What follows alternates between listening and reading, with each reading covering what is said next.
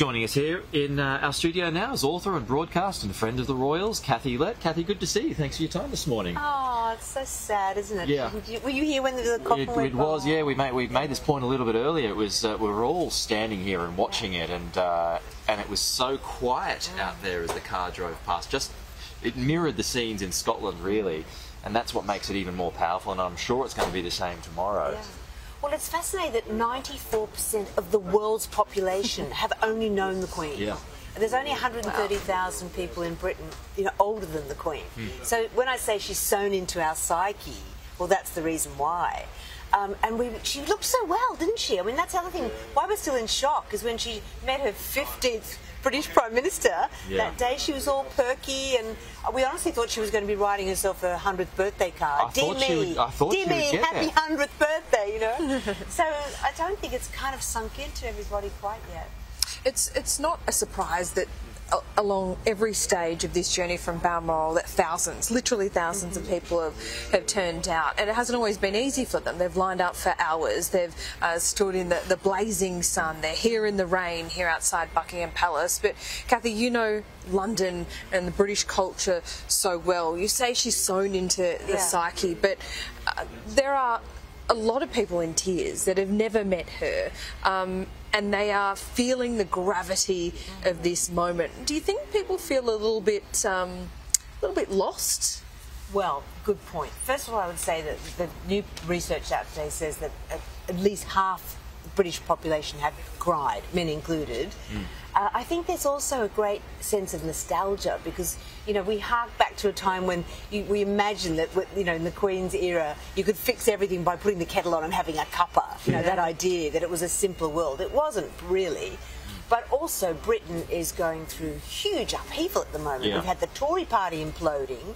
We've got this cost of living crisis where people are choosing between heating and eating, and now the death of a beloved monarch. So no wonder people are feeling disorientated. It just makes complete sense. You were lucky to meet her 10 times? Yeah, about 10 over the times. years. Yeah, wow, Kathy. Most famously, you were wearing the corgi suit. That's right. Can you just share with us some reflections and some thoughts on your meetings with that? There we go. There. Look at the guy on the left. Look at his eyebrows. They're great eyebrows. Put me in the tower. And there's the new king. Yes.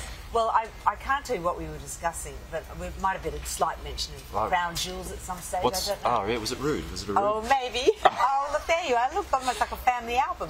I can tell you about the Queen. I mean, a lot's been said about her stoicism and her tenacity, but she was very witty and twinkly and an incredibly good mimic. I mean, apparently she would have everyone and all her family members rolling with laughter every night, sending us Look off. She's laughing at you here, so, right? What did she say about it? Well, if you can see what I'm wearing, I've got this little suit on with corgis on it. Then they've got tiaras with diamantes sewn onto them. Yeah. And I just happened to have it because when I was doing some broadcasting for Wills's wedding, I got this little suit made to make things more colourful. And we were all going down to Buckhouse for a bit of a barbie. And I thought, I'll wear the corgi suit. So there's not many times you can wear it. Yeah. And I stood in front of the Queen and said, I hope you like this suit. I'm wearing it just for you. Although I'm slightly worried that one of your corgis might mate with my leg.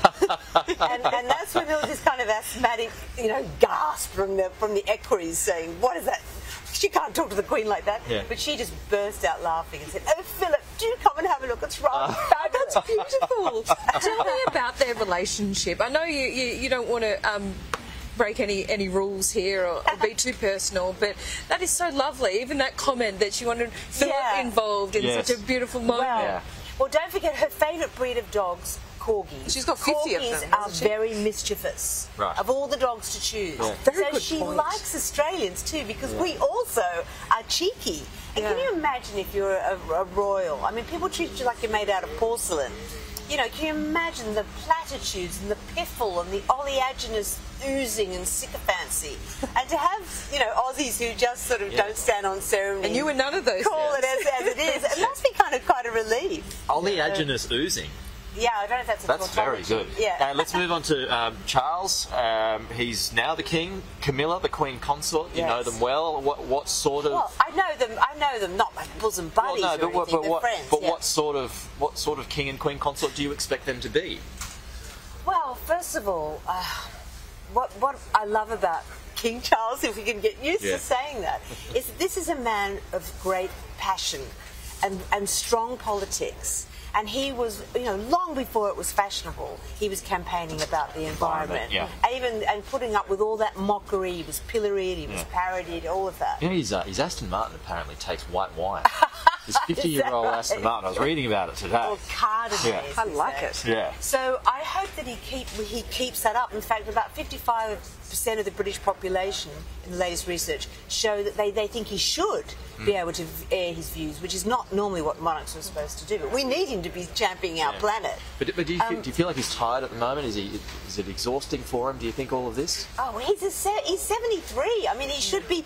This is just the time of life he should be taking up some gardening at Highgrove and golf. Who But knows? his secret weapon, of course, is Camilla, because she is. I mean, the one thing you need to do is keep your sense of humour in that kind of job, and she does not suffer from an irony deficiency.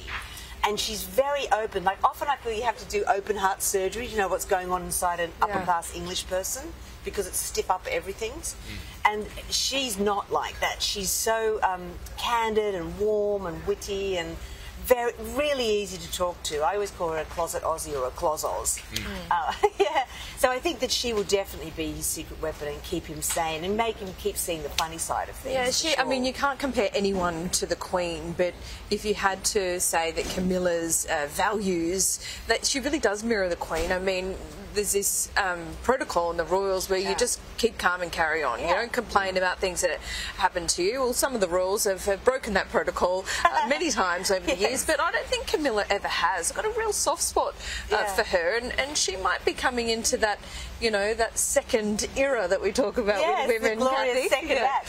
Well, also she's a strong feminist, and we became friends through the Women of the World charity, which helps promotes education for women. Also, she's a very passionate campaigner against domestic violence, etc. So we have a lot of things in common. But also the Queen, in her own way, even though, of course, its hereditary title, was a feminist. Don't forget, in the 1950s, when she became the Queen, women couldn't be bank managers, they couldn't be train drivers. Winston Churchill said, how can she be a mother and the Queen? She's only a young girl. She was a 25-year-old mother of two. There was so much condescension around that.